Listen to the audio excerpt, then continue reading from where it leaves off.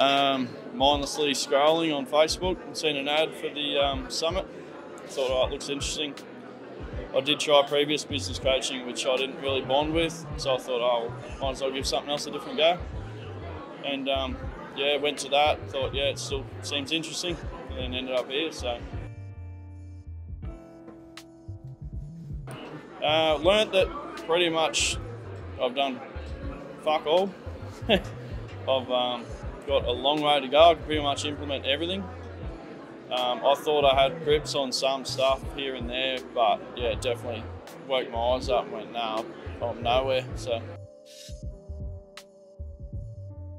definitely systems, definitely marketing, your dashboards. Like, I pretty much steer the ship blind now. That I thought I had control, but I don't. Yeah, and then even just scaling up and stepping out of it and getting the right management in place instead of myself. I am sort of stepping back, but it is hard. I got a bit OCD with it. So I've started doing it myself, but this is going to make it so much easier. Like realising what each step brings as like your reward to each step. So.